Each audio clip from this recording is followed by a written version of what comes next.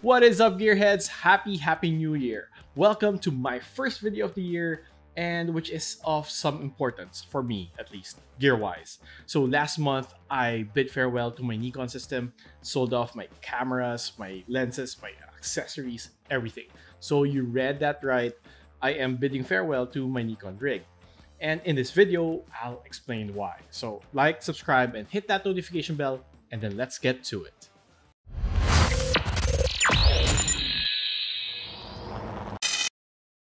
Right, so before anything else, I'd like to give a quick tribute to Nikon by showing you some of the highlights from my use of the system.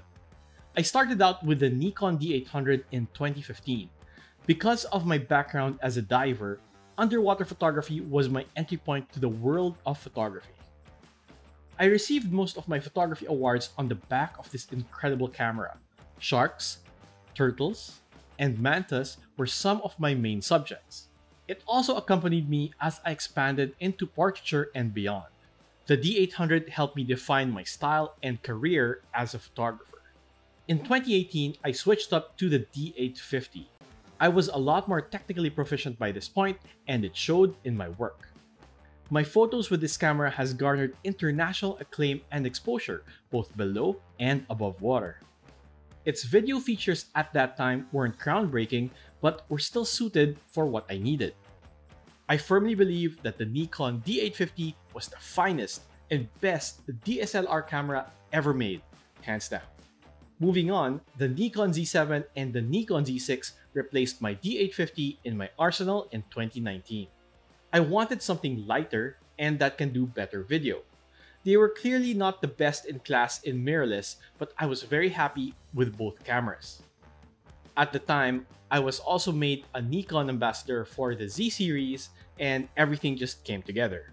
My switch into the Nikon Z system coincided with my venture into content creation, including this channel and this show. So the Nikon Z7 became my A camera and the Z6 was my B camera. For all intents and purposes, everything was good. Now, it's no mystery as to why I'm switching out of my Nikon system. I need better video features, period. And it's quite ironic if you think about it, because before I was a photographer, I was a TV commercial director. But after 15 years, I decided to switch out of it because I was burnt out and stick to photography exclusively. And for me, Nikon was the best in wildlife photography. So the irony is the fact that now that I'm doing more video content, I need a camera that has more advanced and intuitive video features. So what do I need? I need a system that allows me to shoot both photo and video professionally and switch between modes seamlessly. I'll be using it for wildlife and documentary photography, and also for the documentary filmmaking in the same genre. Now, aside from the obvious, which is image quality, I also need advanced autofocus, 8K and log recording, weather sealing, portability in the field, and with exceptional color science. So I know it sounds vague in general, but it's actually quite nuanced and specific when you consider what I do. Based on my needs, and they are quite extensive, I have narrowed down my options to two brands, Canon and Sony. Specifically, Canon R5C and the Sony A1. Both cameras has accommodated my requirements down pat. There's actually an overlap, but as with any comparison, each one brings its own strengths and weaknesses to the table. Now, I understand there's the paradox of choosing cameras, and it's just the reality of it, and it all boils down really to what we need at the moment, and our decisions are based on the information that we have at that time. So let's compare. The R5C is the result of Canon's push to further strengthen the video capabilities of the R5 model. The R5 itself is already a terrific stills camera, and the R5C brings forth video features normally found on Canon's cinema line. And as you can see, it is in fact that, a cinema camera. So simply put, the R5C is a combination of the R5, which is already an incredible stills camera, and the addition of cinema line features. So it's exactly what I need as a hybrid storyteller. But let's dig in deeper. Now, the number one thing that I love about Canon is the color science. Skin tones and footage and photos shot on Canon are just lovely out of the box. Dual pixel autofocus is also a big draw. Fast, accurate autofocus is absolutely essential in wildlife, and honestly, I've been salivating over the dual pixel AF for a few years now as a Nikon user. Next, Canon glass is also top notch. I've tried the new RF lenses and they are a joy to use. More to the point, it's great that I can use them with the Red Komodo system, which I plan to get in the future. Now, this may be something that is specific to underwater photography, or maybe even more specific to me in terms of my style as an underwater photography, but the fact that there is an 8 to 15mm fisheye native to Canon, that is a big plus to the brand. I normally shoot with a fisheye lens underwater, and when I was using Nikon, I had the Nikon 8 to 15 fisheye. You can actually check my review of that incredible lens right here. I won't get into the reasons why, but basically fisheye is really suited for underwater photography. There are also rumors that there will be an RF version of the 8 to 15mm fisheye, and when that happens, that's it, I'm sold. And also on a personal note, I have a good relationship with the people at Canon Philippines, so that's also a big plus. It speaks volumes when it comes to needing support. Going the R5C route has a major impact on my system costs as a whole. Because it's a cinema camera, the corresponding underwater housing is considerably more expensive.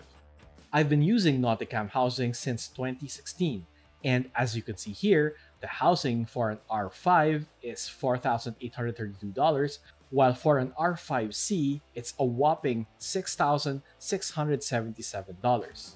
This is mainly because of the cinema camera-specific ergonomics, design, and features such as bigger zoom and focus knobs, and the provision to add the sled. Now I can take a different route and go for the R5 instead, but I'm concerned about the overheating issues. I could wait for the R5 II since the R6 II just came out, but we don't know when that's gonna be released.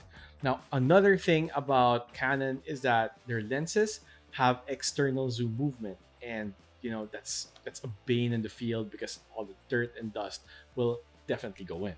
Now, the A1 is Sony's flagship, or is that the A9 II? I'm confused.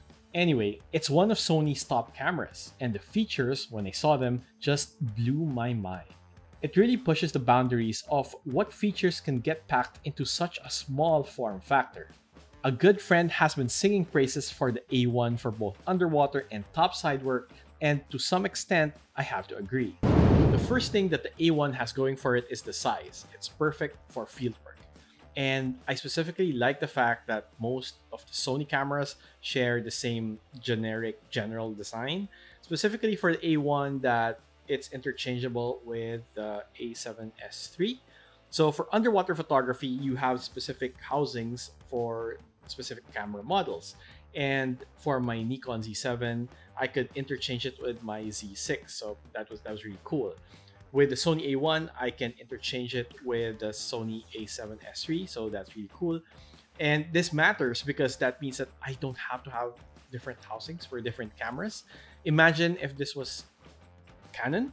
So I will have, let's say, an R5, you have a housing for that, and let's say my other camera, my camera B is an R6, so it's going to be a different camera housing. It's just not practical. As you know, when you're out on professional work, it's always good to have two camera bodies, just in case something happens for underwater, in case it floods.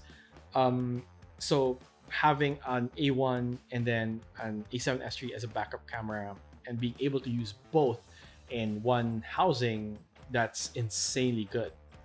Of course, this can easily be solved by getting the same model of camera, so two A1s, but also that's impractical because it's so expensive.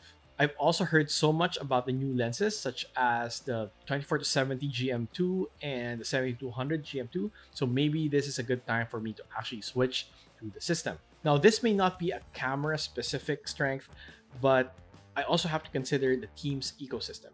So my staff, my crew, my camera operators, underwater DOPs, and topside DOPs all use Sony. So it's much better when you're out in the field if you have the same system. So let's say swapping batteries or lenses, and also in post, it's much easier to match footage. And one last thing, Sony's autofocus is absolutely magical, especially with the A1.